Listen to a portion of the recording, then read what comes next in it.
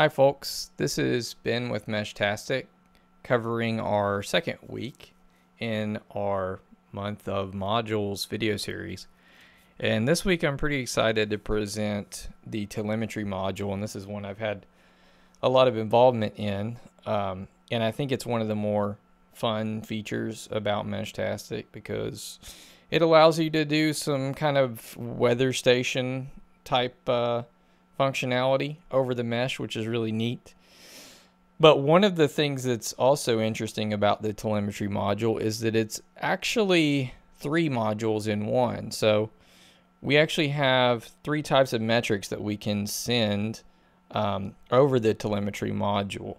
And those go to the device. You can view them, some of them on the screen, obviously view all of them in the serial logs, and then they all propagate over the mesh. But those would be the device metrics. So that's our every Meshtastic device pretty much is reporting device metrics over the mesh. So that's your battery level and voltage that's measured by the device, and the channel utilization and airtime utilization for the LoRa network. So that's useful for determining whether things are too congested to transmit or not, and things of that nature. Another type of telemetry that we can report on is environment metrics, and that's the one that folks mostly get excited about, I think. So I've got a screen here on this rack Meshtastic starter kit with a pretty nice little sensor that I'll go into later, that is displaying the environment metrics in the telemetry module.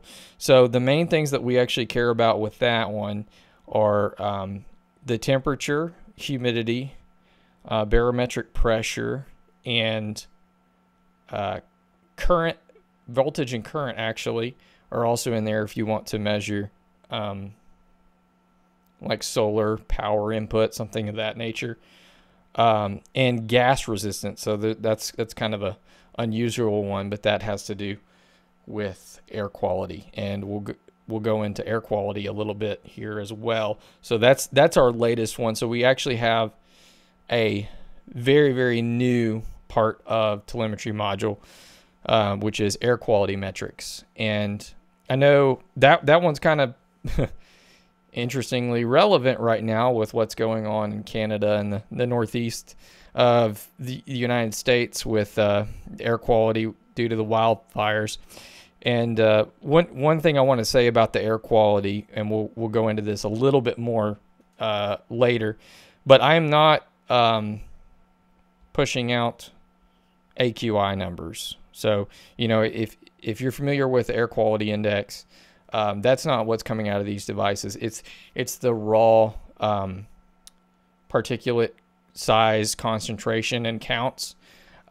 So without going too far into the weeds on that, you essentially need about 24 hours of data to average to produce an AQI. So just trying to manage expectations for what you're getting out of this. So if you go the air quality route, you're kind of on the hook for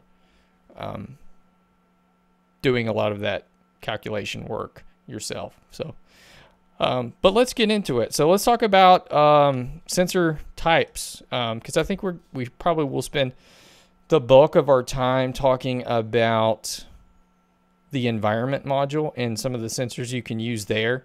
So one of the main ones that folks like to use, and I think I've got one right here, is BME and BMP 280s. These are really cheap. There's a lot of counterfeits on the market, so you got to be careful. But those are made by Bosch, and the neat thing about these is they're kind of a weather station all on a single chip. So you have temperature and barometric pressure, and on the BME 680 you have humidity as well. So really neat chip. And one thing I wanted to say that I forgot to mention earlier, so all of the sensors that we're using with this outside of the device metrics, everything on environment and air quality has to be an I2C sensor. So if you don't know what I2C is, it's actually what this screen is connected to. So it's at minimum 3 pins, but usually there's a fourth because you actually want to power it. But we have the input 3.3 voltage, ground, and SCL SDA pins. That's what our screen plugs into.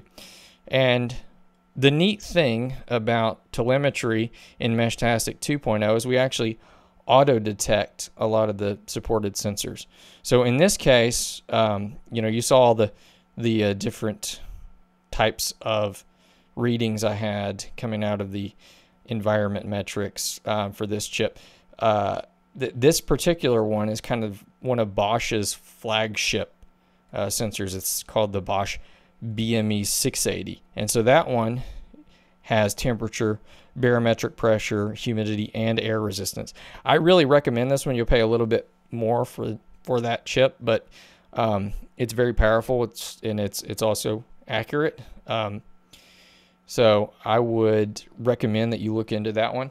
And I would also recommend, if you do go down the sort of building out a Meshtastic weather station route, or just want to explore telemetry in general, buy into the rack WizBlock system, because so many of these sensors just plug in. There's no like soldering or crazy breadboarding. It's a great way to get your feet wet with telemetry. So we've also got, so not everything has 1 million data points. We've got this MCP 9808. It's supposed to be a really accurate temperature sensor. And of course this one is from, I think this one's from Adafruit, yeah. So you would potentially plug that into your screen port for your T-beam or your rack if you've got a header soldered on there. But really anywhere where we have a default I2C bus, you can do that. The other sensor type that I kind of alluded to earlier is the current and voltage sensor. So that's really useful for, say I've got a solar setup that's on my remote off-grid property or whatever, and I want to monitor that, but I don't have Wi-Fi or anything like that. Well, you can run one of these INA based sensors. So this one's an INA 260, I think, and you run your solar panel or whatever's powering across these terminals here, and it will capture voltage and current. So really neat little chip. We've got 2 of those supported. So we've got the INA 260 and the INA 219. There's also, and I think I've got one here from rack. This is LPS 22, and that one's kind of more of a niche. So we've got just barometric pressure coming out that, and again, the rack WizBlock system, really nice. Just snap this onto one of the 20-pin ports right here, and it's auto detected. So that's really nice. There's also some stuff from the SHT series for mostly those are temperature and humidity level. I've got one right here. I don't know if it's, I don't think this one's supported, but kind of a similar one. And then finally we have the PMS 003, and that is actually our air quality sensor that we support. And so again, I2C based sensor, and this one is actually a native rack WizBlock one. So that's what this guy is right here. This little ribbon cable plugs into here, and I don't, kind of barely showing up here, but there's a little fan in there to pull particles from the air and try to take a reading from that. So really neat. This one's very new, so if you run into any bugs, let us know. I actually got a bug fix in just this week for auto detecting this, because this one's very power hungry, so you have to do some things to initialize it. And I've noticed sometimes it's flaky and you'll have to reset your device to pick it up. But really neat. The other thing I wanted to talk about just briefly while we're talking sensors and how to connect them. So there's a really neat standard that is out there called the Quick Connector, and Rack actually has a WizBlock little piece right here that you can use to connect those guys. I'm not going to actually try to put that on there, but this is a connector that is specifically for I2C sensors. So it's got a standard for voltage, ground, and SCL, SDA. So you can plug in multiple of these sensors. The thing I like about it though is you can also daisy chain them. So if I get this AQI sensor here hooked up, I can also run another quick connector to this guy and have temperature and humidity and air quality. So that's something to look into. And you could just as easily as well, if you had just a T-beam, you could snip that off with your flush cutters and solder that to a header. So a lot of options there. I really like the quick connect system. I think it's super neat. Now let's talk a little bit about how to enable telemetry.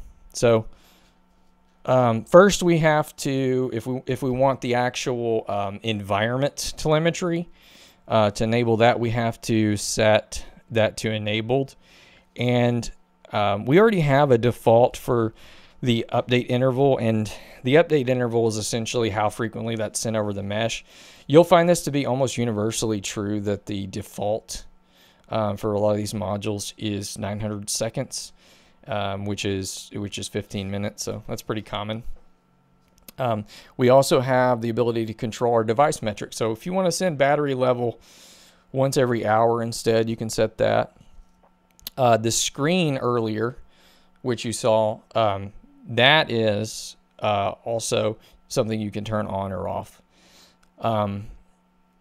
And again, because we're Meshtastic is an international project, you know, here in the US, obviously most people prefer Fahrenheit, so you can set your screen to display Fahrenheit instead of Celsius if you so choose. And again, the third